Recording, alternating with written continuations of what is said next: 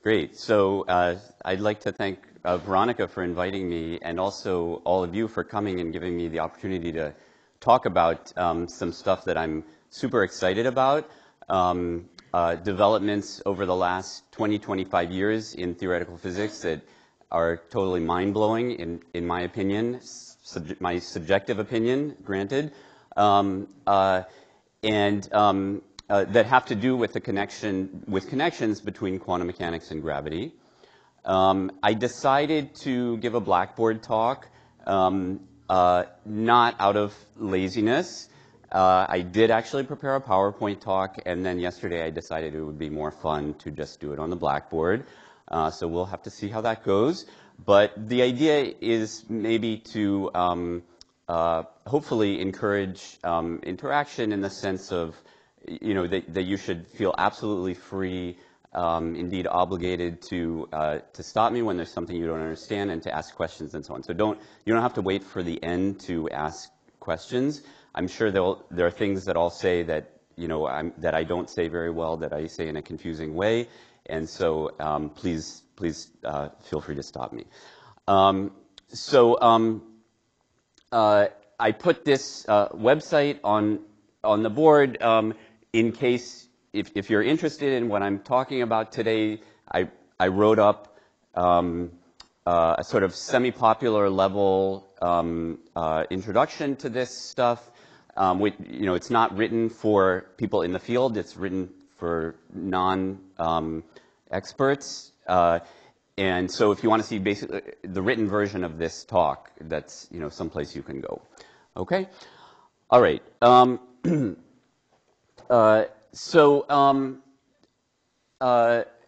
to start with quantum mechanics. Oh, one other thing is that if my, is this legible from the back of the room? Okay, all right. So if that stops being the case, then, you know, obviously let me know. Okay, so what I'm going to talk about, the theme is this connection, unexpected, that we still do not understand, between quantum mechanics and gravity.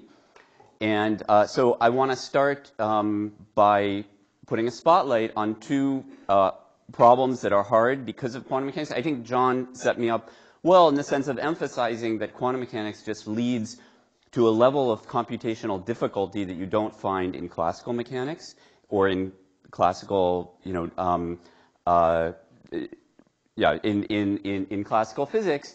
And of course, there are many differences between quantum mechanics and classical mechanics that we could name, and one of them is entanglement, which I'll get back to. But let me start with something which is even sort of more elementary, which is one of the first things you learn, you know, even in high school about quantum mechanics, which is Heisenberg uncertainty principle.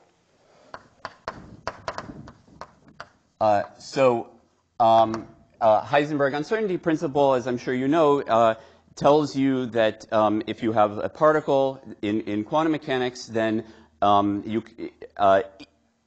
even if you have as much information as you could have about the state of that particle, that information will be encoded in a wave function, unlike in classical mechanics where, you know, at any given time the particle has a certain position and certain momentum. And in quantum mechanics it doesn't. It has a wave function, and that wave function is spread out over space at least a little bit. So you have some uncertainty in the position, of course, and similarly you have an uncertainty in the momentum, and these are bounded. So you can try to make one of them smaller, but then the other one will be larger, and so on, and they're bounded by Planck's constant. Okay, so what I want to say, so I assume this is not news to you guys, but what's not so well known is that this uncertainty principle applies outside of just positions and momenta, and it applies to some observable quantities that might be a little bit surprising at first. So the first hard problem I want to talk about has to do with uncertainty in actually the number of particles in some system. So if we start with an easy case, which is just, let's say, a hydrogen atom. So let me ask you guys, what is a hydrogen atom made of? Proton and electron. So a hydrogen atom is a proton and an electron, but actually if you actually measure the number of electrons in a hydrogen atom, you'll get one most of the time, but there's a small amplitude, a small probability that you would actually get a couple of electrons. But of course, the charge is conserved, so in that case, there would be a proton there too. And this is the probability for that is very small, and there's even a smaller probability for getting 3 electrons and 2 positrons, and so on. So actually, the number of electrons in a hydrogen atom is subject to the uncertainty principle as well. It is not definite. And we know how to, we have theories basically developed by Feynman and friends, a long time ago, that allow us to calculate all of this and understand what's going on for a hydrogen atom. Now, let me give you a harder question, which is, let's talk about the proton. What's a proton made of? Maybe raise hands. Oh, I heard 3 quarks. Okay, so a proton is made of 3 quarks, and those are happen to be 2 up quarks and a down quark. So I'm sure you've heard that. And so I just want to tell you, this is just completely bogus. Okay? Actually, because the interactions of the particles inside a proton are way, way, way stronger than the ones between the proton and the electron in a hydrogen atom, the fluctuations, the uncertainty in the number of particles and even the types of particles is way, way stronger inside a proton. So actually, a proton is a complete messy soup of many different kinds of quarks, not just up and down, but also strange quarks and so on, and gluons. So gluons are the particles like photons that like the name suggests, that glue the quarks together inside of a proton or a neutron or whatever. And there's actually a total mess of all of that stuff, all different numbers of them, all different species of them inside of a proton.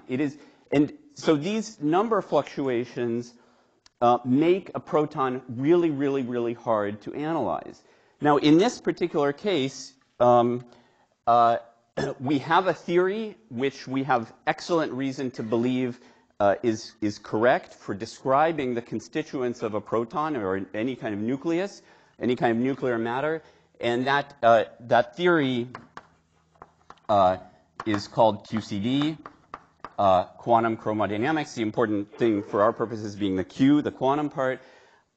And so this is a case where we have the equations, but the equations are incredibly, incredibly hard to solve, much in the way that John was talking about. To simulate 300 qubits would be impossible on a classical computer. So using state-of-the-art technology, if you want to start from first principles, from these equations which we know to be true, and just simulate a single proton to derive the mass of a proton from these equations, can be done. That's a cutting-edge problem right now in QCD, and it's done on the world's largest supercomputers.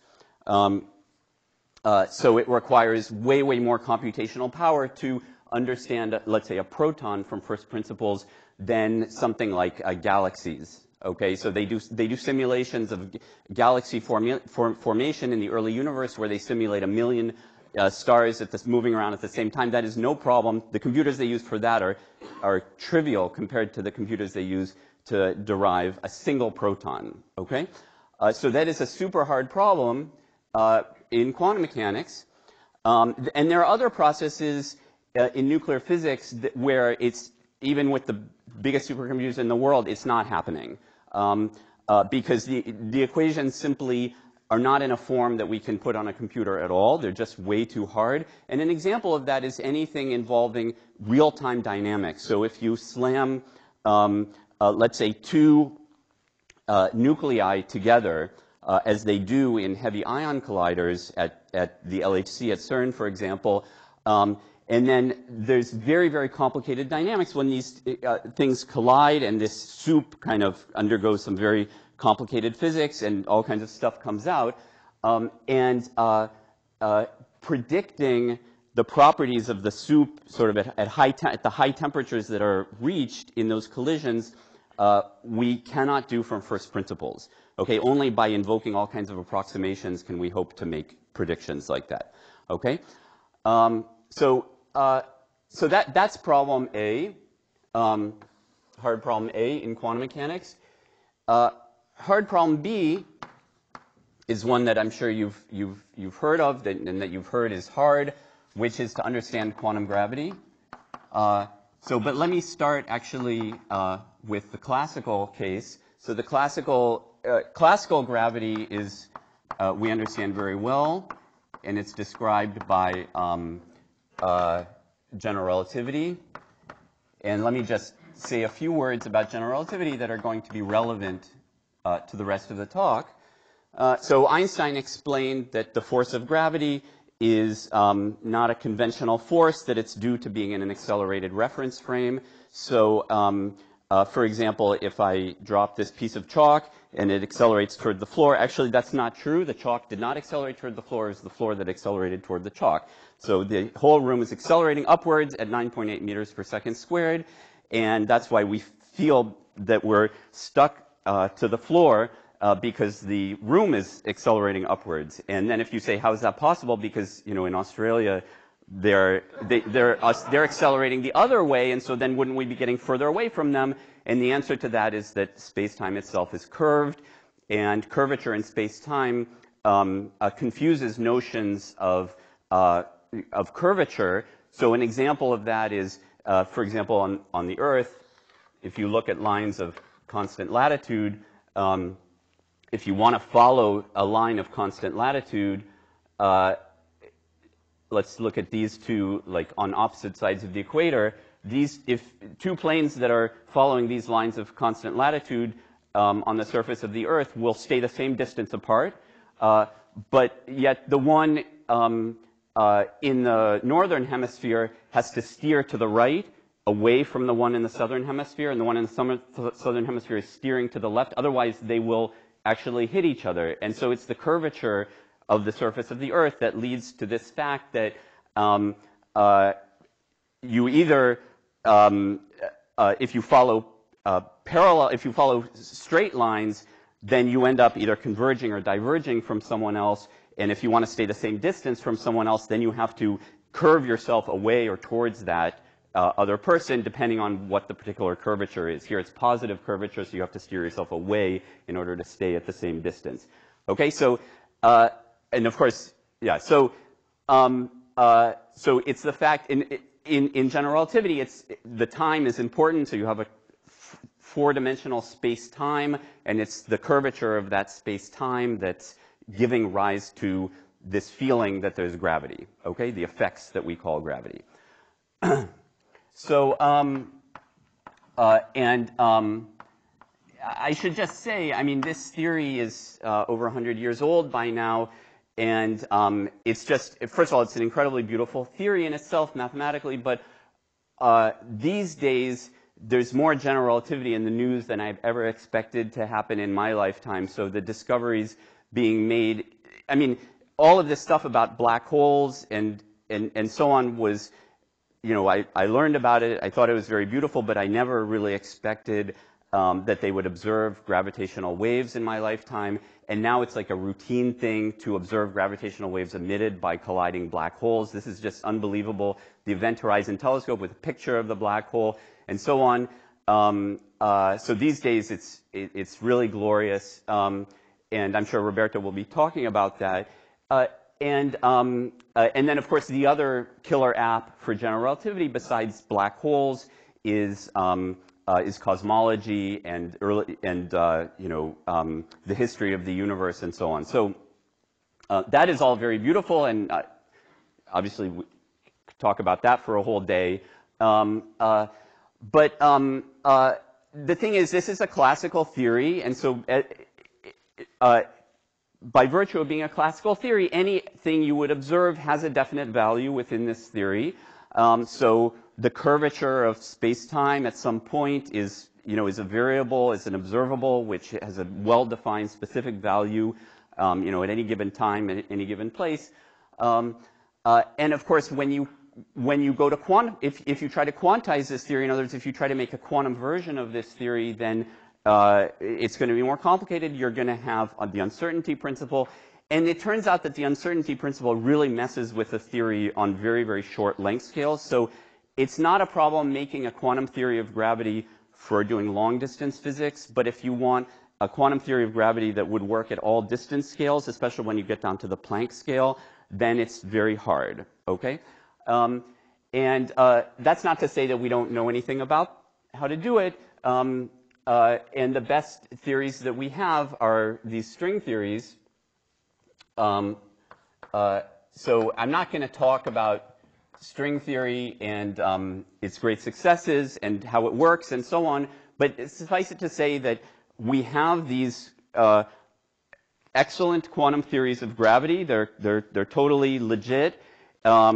And they solve the problems of these large fluctuations in the geometry of space-time at the Planck scale and so on, in a very beautiful way. And if, you know, the way it works in string theory is that instead of particles, you have little bits of string, and it's far from obvious why that would help you with anything, but trust me, it does. There are two issues with string theory that I want to highlight. Actually, the first one I'm not that interested in for this talk, but I do feel some moral obligation to mention that one thing we don't know about string theory is whether it has anything to do with our world. So does it describe quantum gravity in our world? We have essentially no evidence for or against this. And that's an incredibly important question, which many people are working on. So this has to do with the question of making experimental predictions that can be tested from string theory. And there's obviously a huge amount to be said about that. But the second thing, which is a real problem with string theory, even from a theoretical point of view, is that we kind of at some level don't understand why it works.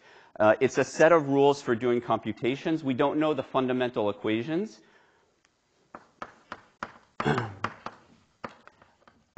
And so we can't really use it to answer very, so we can use it to calculate certain things, but then we can't use it to answer some of the deepest questions about quantum gravity that really deeply confuse us, like how is it possible, what happened at the Big Bang, what happens in the singularity inside a black hole, do black holes destroy information, Hawking's paradox, and so on. So if you just follow the rules of string theory, it allows you to calculate things like what happens if you send two gravitational waves and they collide and they go out, and you can you can calculate quantum effects, you know, for that process. But a process like the evaporation of a black hole, string theory has very little to say about. So you see, these two problems are sort of, we're in opposite situations with them.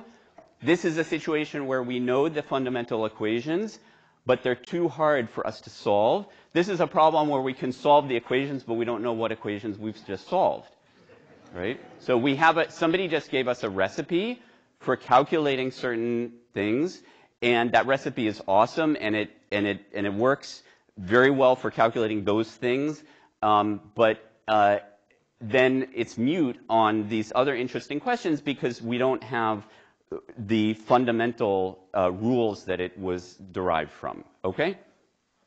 Okay, so these two, you know, these are basically two of the most important problems in theoretical physics in the last, you know, 50 years or so, I would say. I think I messed up my board work because I'm not going to be able to lift this one without, you can see I'm not much of a teacher because I should have known. Yeah, the question is whether if I write at the bottom, people in the back can see. If I write down here, you can see? Okay, awesome, I have the whole board. Okay, so what I want to tell you next is that rather shockingly, these are actually very closely related.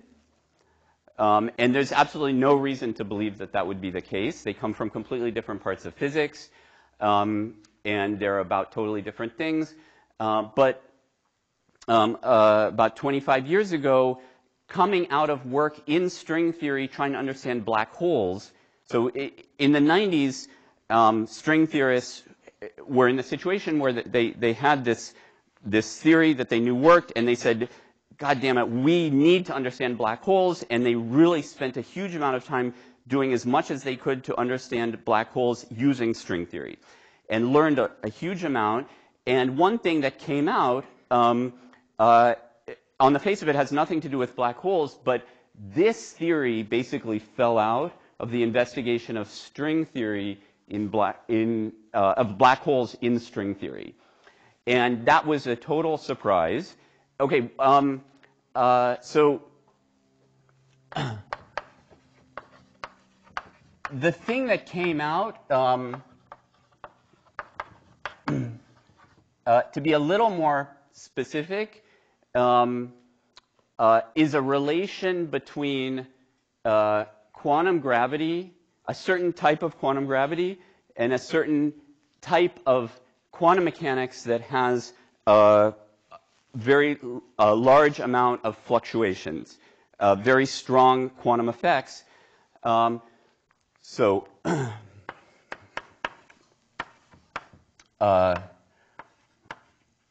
With large quantum effects, in other words, large fluctuations in things like the particle number,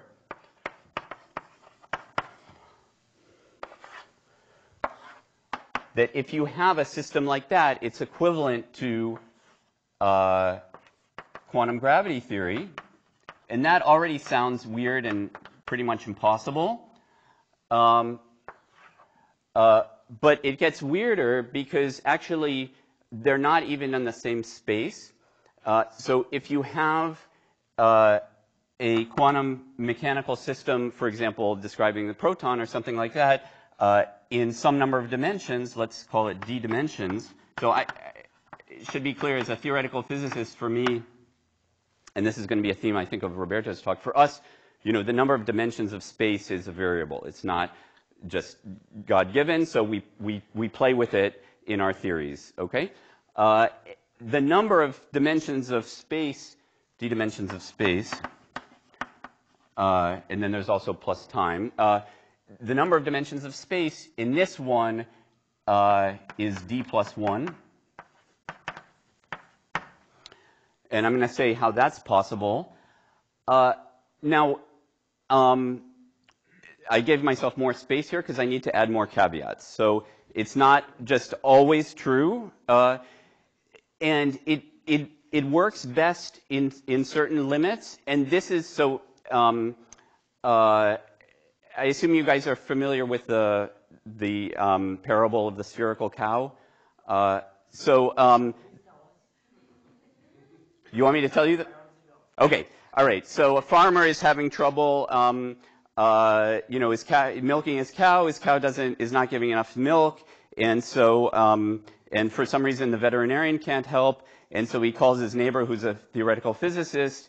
And the theoretical physicist says, this is a fascinating problem. You know, I'm really interested in this problem. So let's see if we can make some progress on the problem. So first of all, consider a spherical cow radiating milk uniformly in all directions. So this is what we do. We take a problem and we impose spherical symmetry and so on. So these theories are not exactly like QCD. They have extra symmetries, something fancy called supersymmetry and whatever, that help us understand what's going on. And we don't really understand to what extent those kind of spherical cow approximations are necessary or just have to do with how well we can analyze the system. This is one of the most important questions. But the cases where we do feel like we understand the system are the ones that have a huge amount of extra symmetry. So they're not necessarily realistic problems, although they approximate realistic problems. And the other thing that's interesting is that it simplifies when you have a large number, and this is a bit paradoxical, but a large number of particle species or fields. So for example, in QCD, the forces that hold the quarks together are similar. They're not electromagnetic forces, but they're similar to electromagnetic. There's electric fields and magnetic fields, but instead of just one kind, there's actually 8 different, they're called colors of electric field and 8 different colors of magnetic field, and they're all interacting with each other.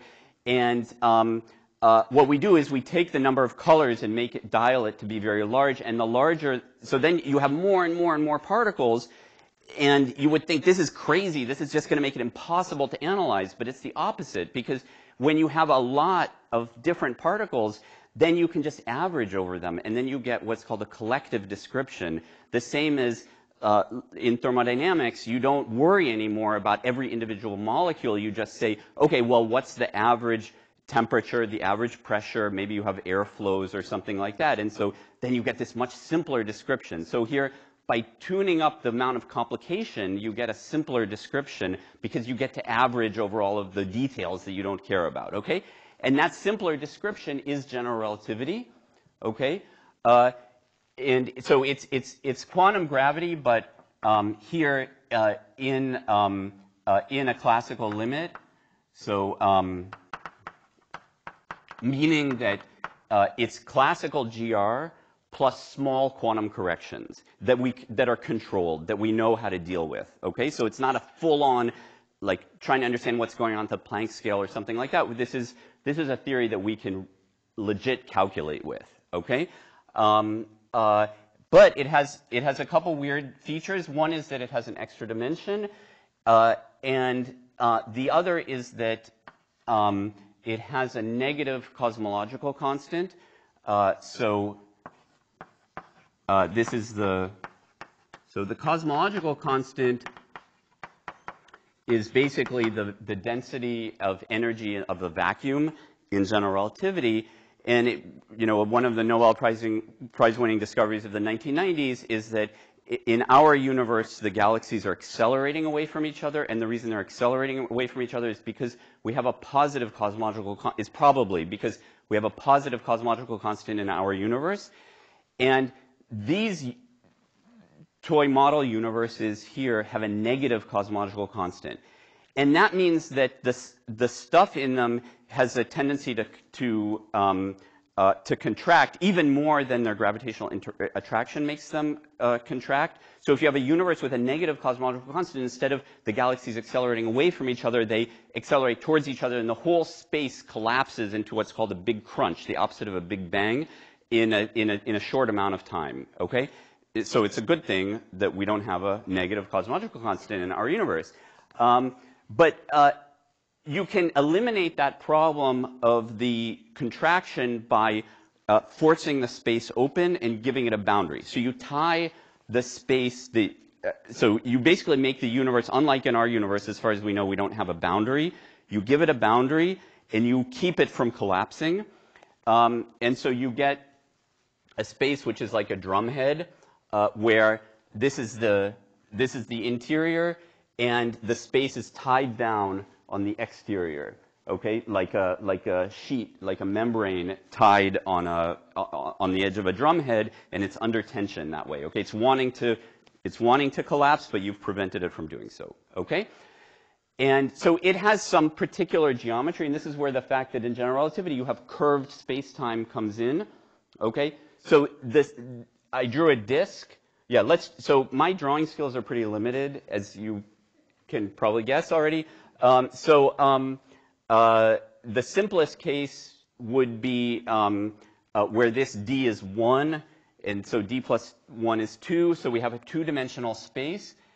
And if you've studied any kind of like hyperbolic geometry, what's in here is a hyperbolic plane, and that just means it's the opposite of the sphere. It has negative curvature. Let me attempt a 3D drawing. And here I'm not going to do the boundary as a sphere. I'm going to do the boundary just as a sheet. So this is D equals 1. This is D equals 2. And so I have this boundary. And you can think that actually this is part of a large sphere, but I'm just drawing like a little part of it, okay?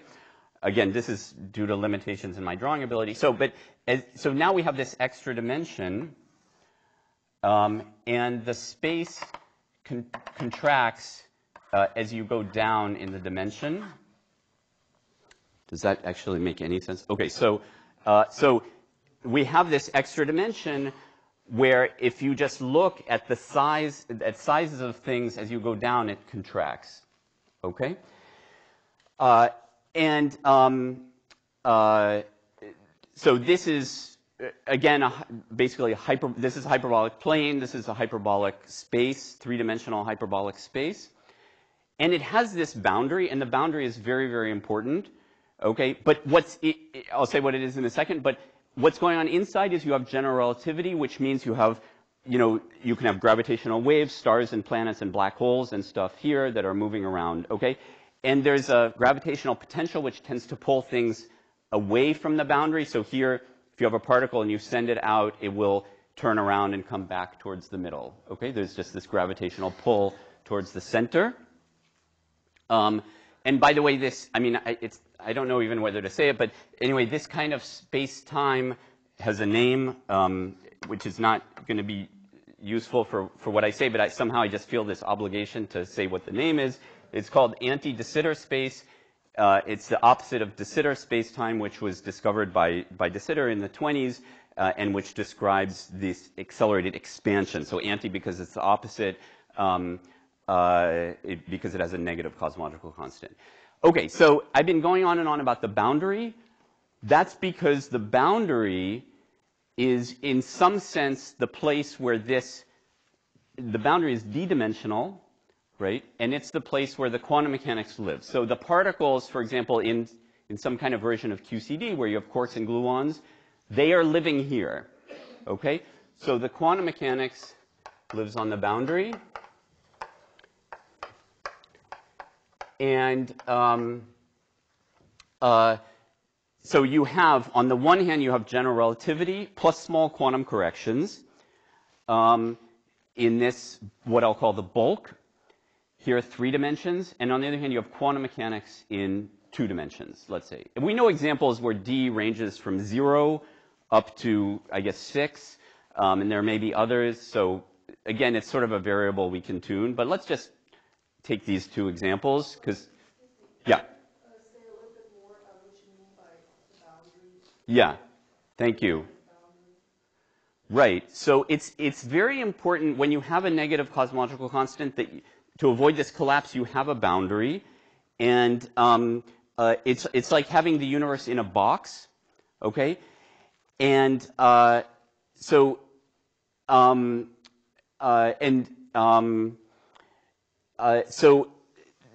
if you didn't have this, then whatever space you had here would just make a crunch, okay, if you followed the equations of general relativity.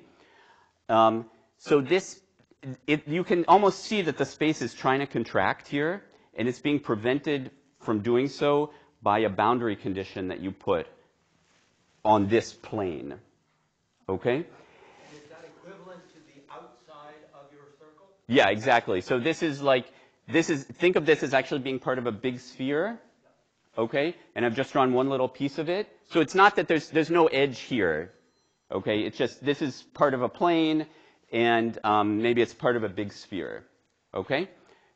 So when I say boundary, I mean this plane, which could be an infinite plane, or could be part of a big sphere, okay? Yeah, thank you for interrupting me, yeah.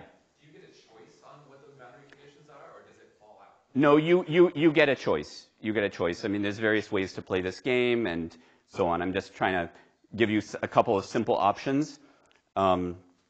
Right. Yeah, great question. Any other questions?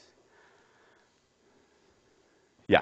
God, I just asking, I just cannot, so D equals 2 is the quantum mechanics is on the surface of the sphere, and Yes. general relativity is in the interior Yes. of the sphere? Correct.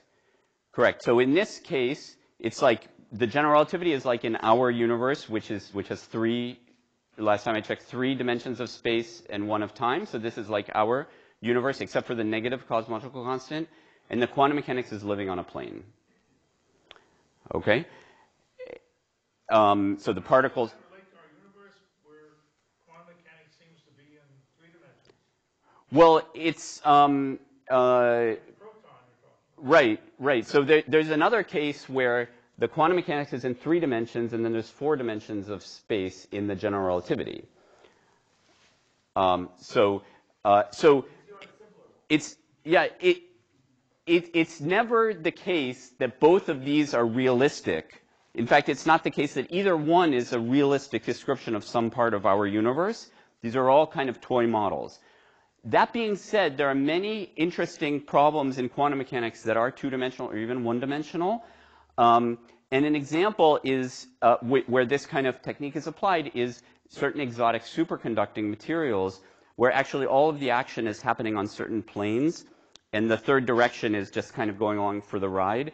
All of the interesting, very hard physics is happening on planes, and so you can give a very good two-dimensional quantum mechanics description of that. And then you can use this kind of relationship to study these kind of exotic superconductors. So there are many real-world examples where you have two dimensions or one-dimensional quantum mechanics going on. I don't know of anywhere you have four-dimensional or five-dimensional quantum mechanics going on, but who knows? Other questions? Yeah. If I even want to remotely bring this back to the classroom, and I don't want to mention about anything about ADS or anything like that, could I get away with the obviously very simplistic analogy is treat some entity called the universe or whatnot as a shell, a spherical shell. Quantum mechanics happens on the shell, Yeah. and the rest of the gravity is in the Yes. That's your two-dimensional space for Yeah. the third dimension. Yes. Yeah, when I give colloquia, I show a picture of a snow globe, you know, and all the stuff going on the inside. And okay, but there's one thing that I want to emphasize that is very important and very difficult to get your head around, which is that what we don't have here is a system with general relativity and quantum mechanics. That is not true. We have a system and two different descriptions of the same system. One description is general relativity. The other description is quantum mechanics. They are two sides of the same coin. The general relativity is not interacting with the quantum mechanics. The general relativity is the quantum mechanics. Okay, so that is kind of the one problem with this kind of picture that you draw, is that you start to think that you have these two, oh, it's general relativity with quantum mechanics on the boundary. No. It's general relativity, or you could say it differently, it's quantum mechanics. Okay? Any other questions? Okay, but you can see how unbelievably powerful a relation like this can be, because now we can compute stuff that we cannot compute in this description using this description. And people do that for studying things like these heavy ion collisions, which are described here as collisions of shock waves in general relativity that form black holes. Okay, so you can describe in a semi-quantitative way, because you're making approximations along the way, but you can understand qualitatively the physics of collisions of nuclei by simulating black holes in a space with an extra dimension, 5-dimensional black holes. That is totally insane to me, okay? And you get out numbers that you can compare to experiment, and so on, okay?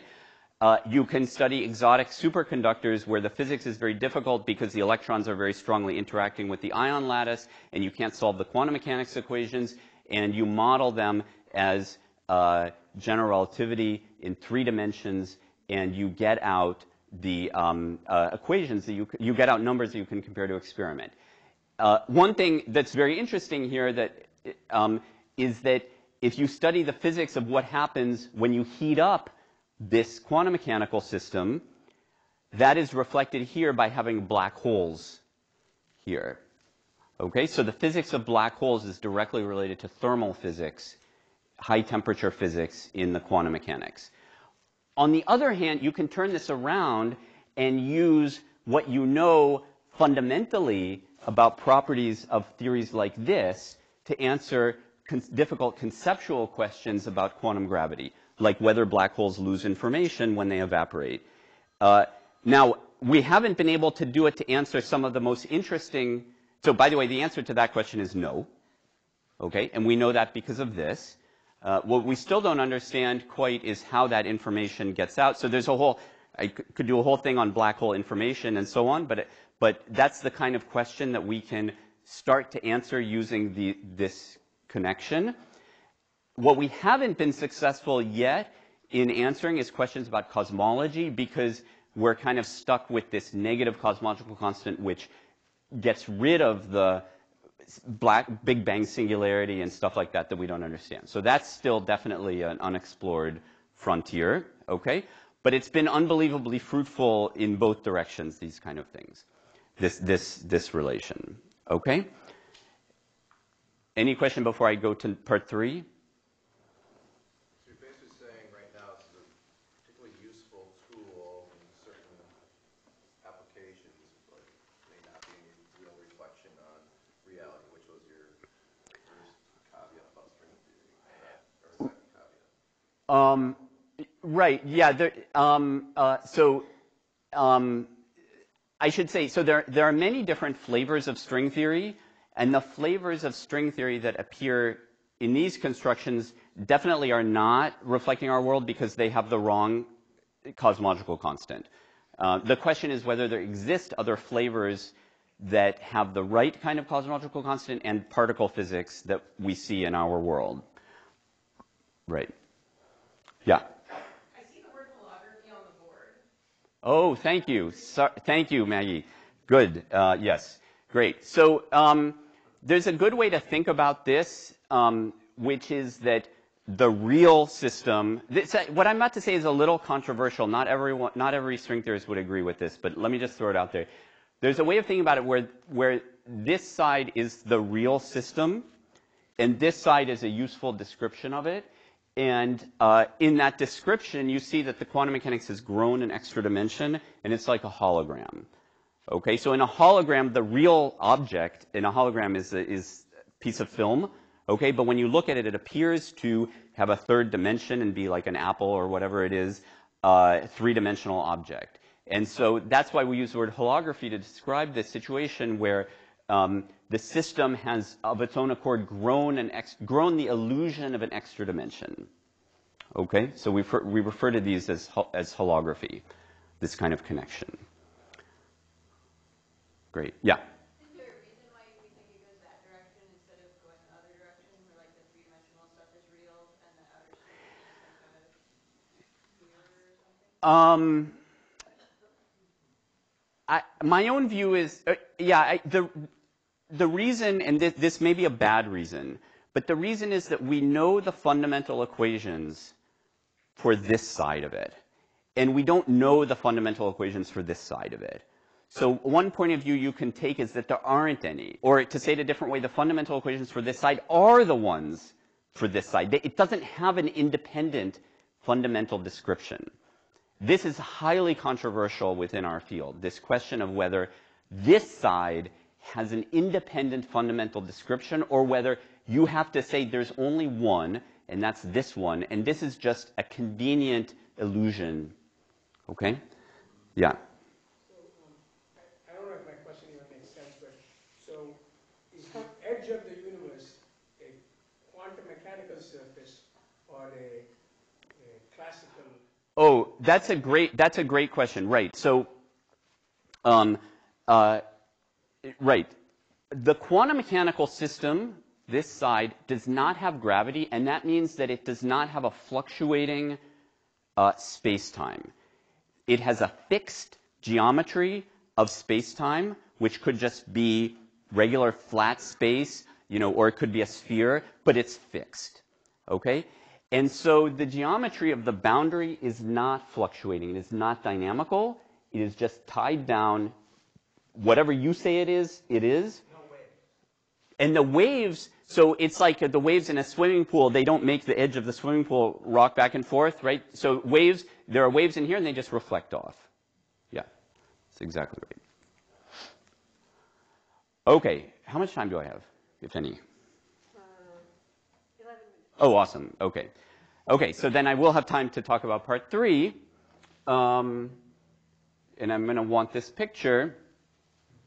So one word I haven't used so far is entanglement.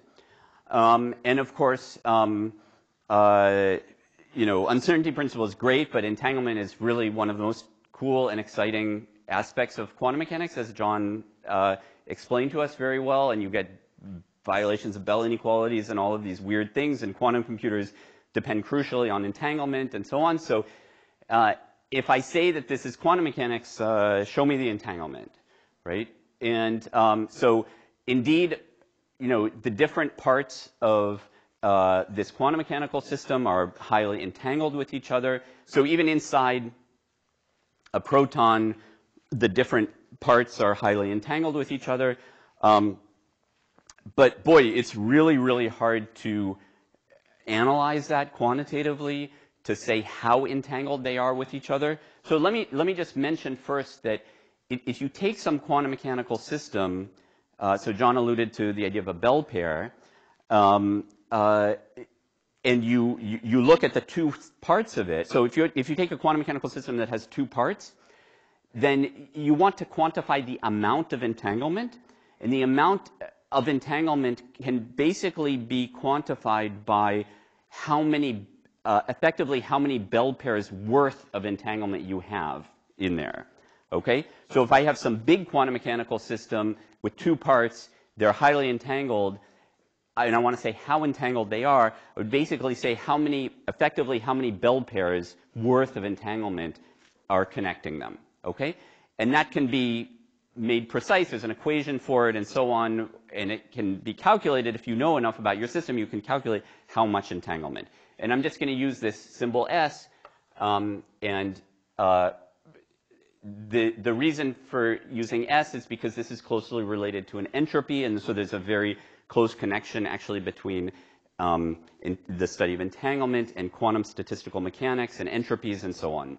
But let me put that aside. So let me just say S is basically the number of bell pairs worth of entanglement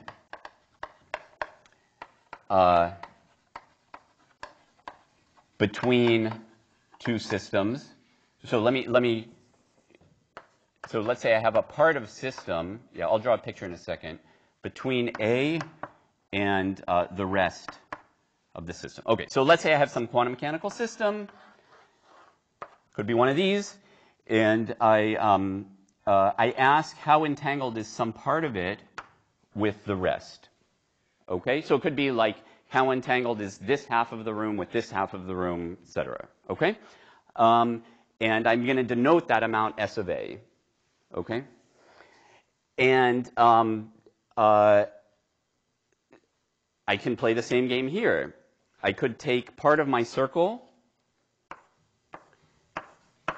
and just ask how entangled is this part of the circle with the rest of the circle. Or I could take some part here and ask how entangled is this disk with the rest of the plane. Okay?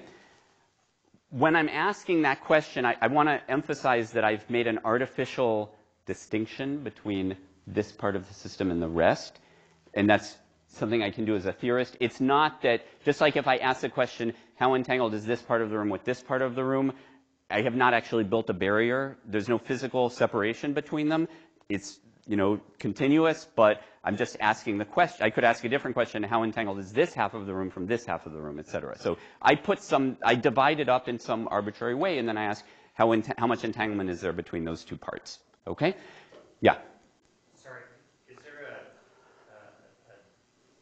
could you explain just briefly what a bell pair is? Okay. So a bell pair is when you have a correlation between two parts of the system. In fact, entanglement is when you have a correlation at the level of quantum mechanics between two parts of a system. So, for example, you could have, in physics, we let's do the coins. So you have quantum coins, and if you have two quantum coins, then they could be correlated in the sense that you're in a state where either they're both heads or they're both tails.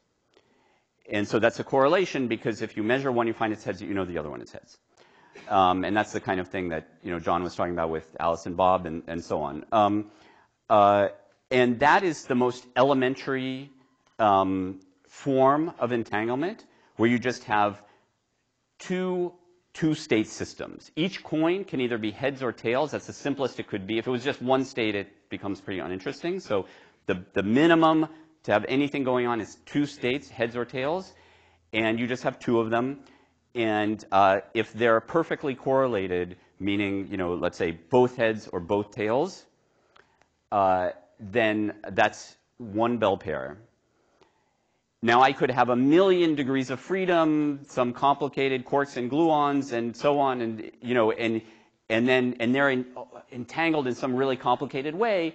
But I just want to say how much entanglement there is, and so there's kind of a unit of currency in this world, which is the bell pair, which is basically that the amount of entanglement is quantified by effectively the number of bell pairs connect. Of course, they're not coins, of course, they're whatever they are, but as a way of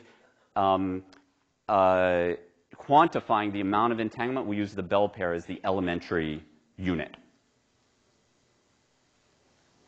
So if you had two parts of the system or two particles that each had more than 2 degrees of freedom, would that be represented by multiple bell pairs? Yes, exactly. I'll just give one example, and maybe it'll help and maybe it won't. But let's say you, instead of 2 states, you had 4 states on one side and 4 states on the other, and they were perfectly correlated. So if it was 0, 0, or 1, 1, or 2, 2, or 3, 3, that would be equivalent to 2 bell pairs, because you can just rewrite that as having like 2 coins on one side, which can be, head, head, tail, tail, head, tail, or tail, head. So that's 4 states. 2 coins on the other side. And so you can rewrite that thing I said in terms of 2 coins on one side, 2 coins on the other that are perfectly correlated. And so that's 2 bell pairs. Okay? Yeah. Mathematically, do you consider the pairs plus and minus? Is that the way you work with those, or?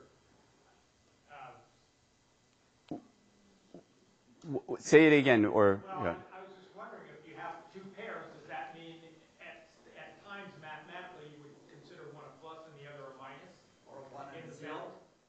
Yeah, you could. Well, yeah. I mean, you can just you can label them 0, 1. You can label them plus minus. You could label them spin up, spin down.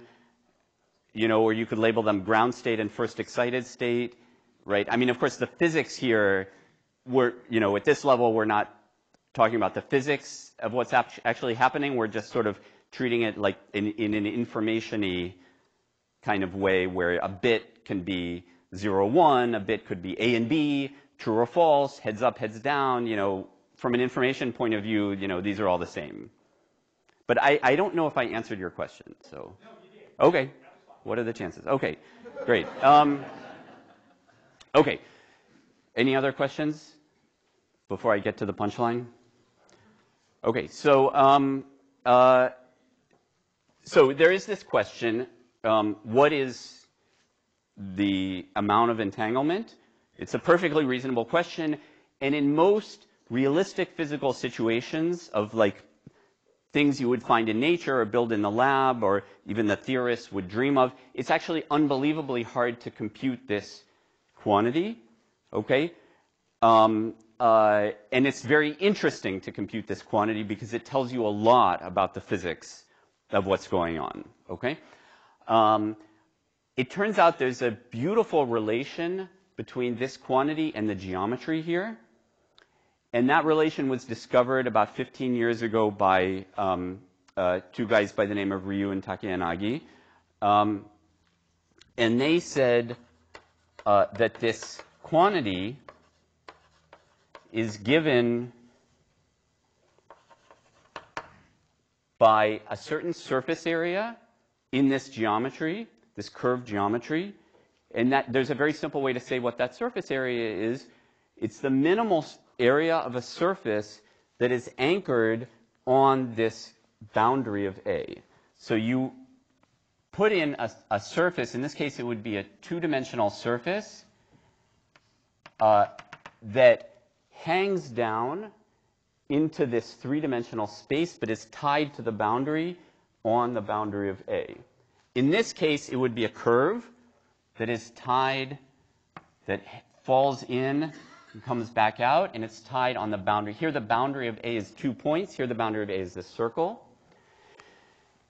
And it's the minimal surface subject to those boundary conditions, similar to the way a soap bubble takes a minimal surface tied to some wire. And you know that if the wire is bent in some funny way, then of course the minimal surface will have to curve in some way. Now you could say, well, this wire, the yellow thing is the wire, you know, it's on a plane. Why doesn't the minimal surface just span the plane? Well, the thing is, it can do better than spanning the plane because the distances are smaller on the inside. It's trying to minimize its area, so it goes down in order to get a smaller total area. Okay, so there is some area, there's a cost in area because it's going down, but there's a benefit because it's going down to this region where the space is smaller. And it's sort of that's also why it doesn't go really far down, because then it would just have all this extra area. So anyway, it solves this problem. This is a classical problem in geometry called the plateau problem of finding the minimal area surface connected to some boundary. So let me just write the equation. So it's given by the area of the minimal surface in some units. This is dimensionless. It doesn't have units. But this is an area or a length. I'll use the word area just to be definite, so I don't have to keep writing area or length. So we need something with units of area, and the answer is the Planck area. And the Planck area is given by Newton's constant times h bar. And then the coefficient is actually known. There's a 1/4 there. And this formula is very directly related to black hole entropy. So a black hole has an entropy which is given by the same formula, but instead of the area of the minimal surface, it's the area of the event horizon. Okay, and they were inspired by that formula. That formula was discovered in the 70s by Bekenstein and Hawking. They were inspired by that formula to say the amount of entanglement, because again, there's this relation between entanglement and entropy, to say the amount of entanglement is given by this formula. This is first of all, it's an unbelievably beautiful formula because of the simplicity of the right-hand side, but it's also incredibly powerful. It's taught us a huge amount about entanglement, not just in gravity, but also in this type of quantum mechanics system, and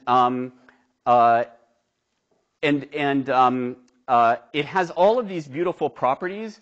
So it builds into it. So John was talking about quantum information science, and this formula and its generalization. So we've been studying this for 15 years, and there's way more to say about it, and all kinds of generalizations and applications and so on. But the punchline I want to say is that this formula tells us that actually quantum information science, and in particular entanglement, is built into the geometry of space, okay, in very subtle ways. So that for example, there are theorems about the left-hand side that encapsulate very subtle properties of entanglement that you can turn into theorems about minimal surfaces. So you see, we started with the premise that it's hard to quantize gravity, but now it seems that it's impossible not to, because general relativity has built into it quantum mechanics in this totally unexpected way.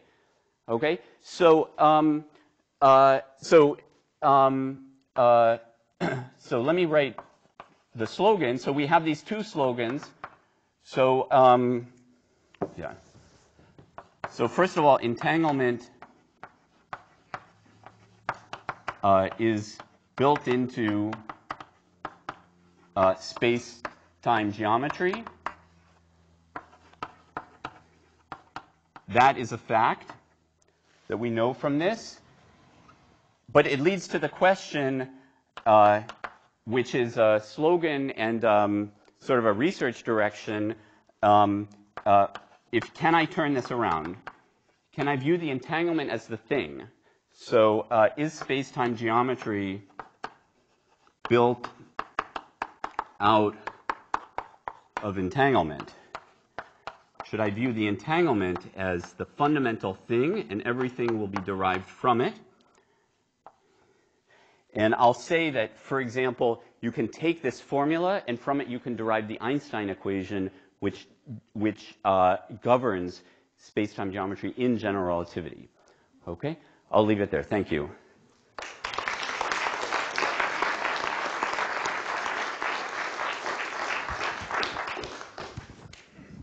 Questions? All questions have been answered. Oh, no. So just to follow up on your last statement, you can take that equation at the bottom and derive the Einstein equations in a space that we live in, or in No. a negatively curved space? No, in this baby. Yeah. So we don't know how to play this game in our universe, but I don't think it's so unreasonable to guess. I mean, this seems like such a fundamental thing that it would, even though we only, really understand it in a precise sense in this kind of spherical cow toy model setting, it's very hard to believe that it's not deeper than that, and that something like it wouldn't apply in our universe. So that the area of some minimal surface cutting through this room, my personal opinion is it must equal the entanglement. I just can't tell you what it's the entanglement of. So that's one detail that's missing. Yeah. But it's a great question.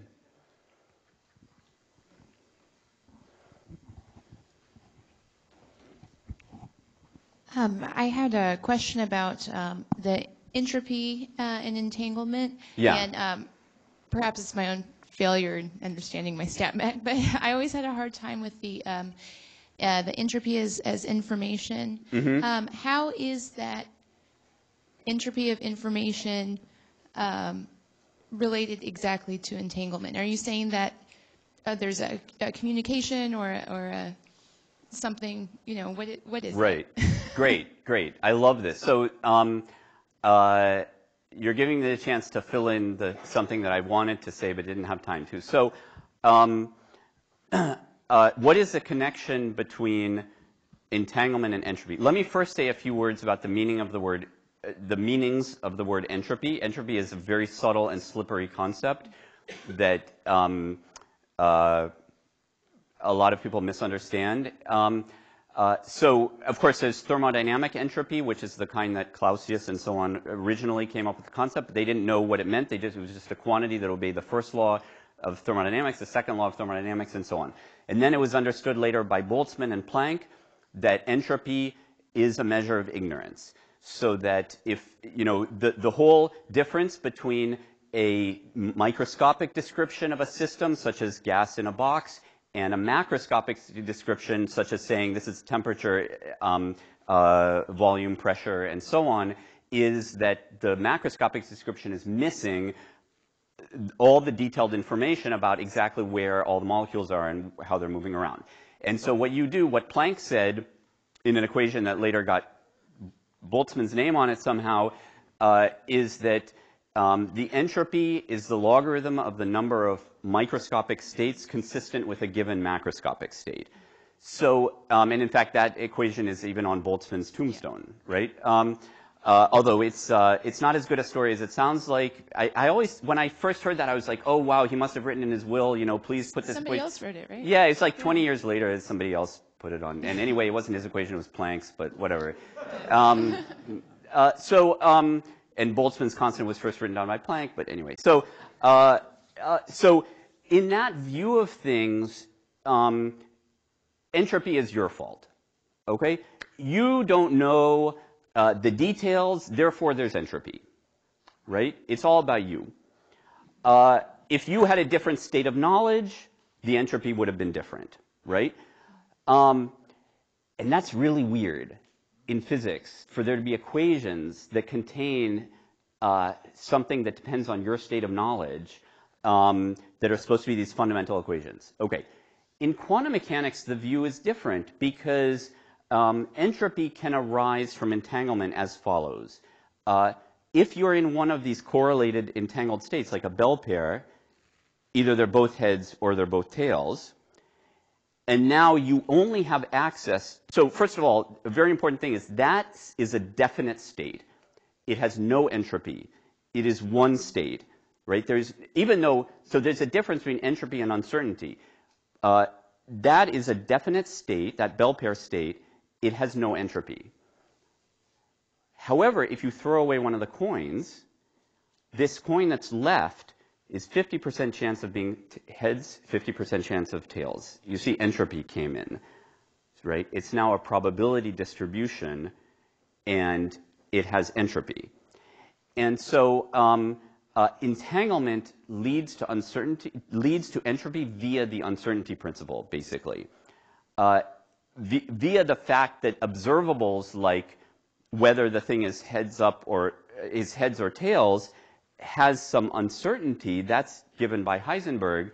But that uncertainty then, that doesn't necessarily, that uncertainty by itself doesn't mean that you have entropy. It doesn't mean that you're in a definite state, that you're in an indefinite state. But if you throw away part of the system and you have entanglement, what's left does have entropy.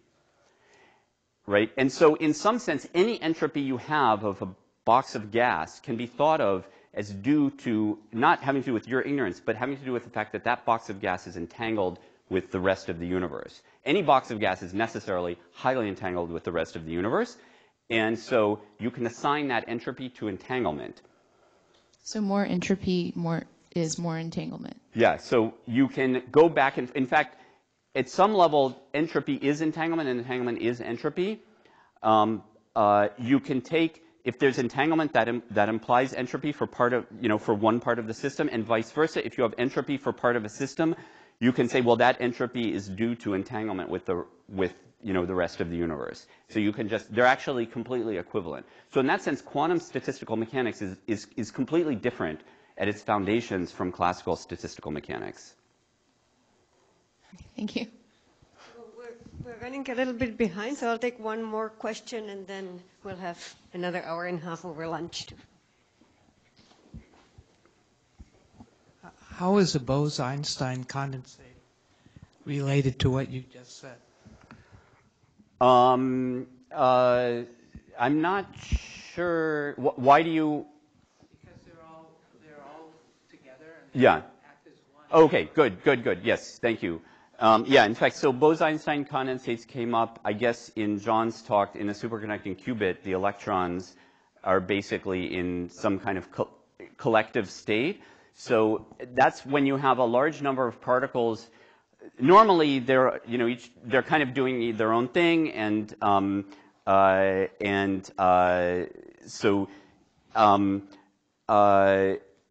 but in a state like a Bose-Einstein condensate, which also happens in a superconductor, they all just go into one same joint wave function. And so then they're basically all in one giant entangled state. Those are the cases that are actually relatively easy to describe. So superconductors where what's going on is the electrons are in a big Bose-Einstein condensate are the ones that we understand pretty well. Those are called conventional superconductors. And the ones where something else is happening that we don't understand are the unconventional ones. And those are the ones that people model using this kind of technique. Yeah. Mm-hmm. Okay, so sorry, I have to. Well, is it very short? Okay. It's fine. Does classical projective geometry fit anywhere in these models? Yeah, although it's a bit. It's projective geometry in higher dimensions with indefinite signature. I mean, there is a mathematical connection between this and classical projective geometry, which is sometimes useful, but it's a little indirect. Yeah. Okay, so I'm sure there are many more great questions, but we'll save them for lunch. So let's thank Matt again. Thank you.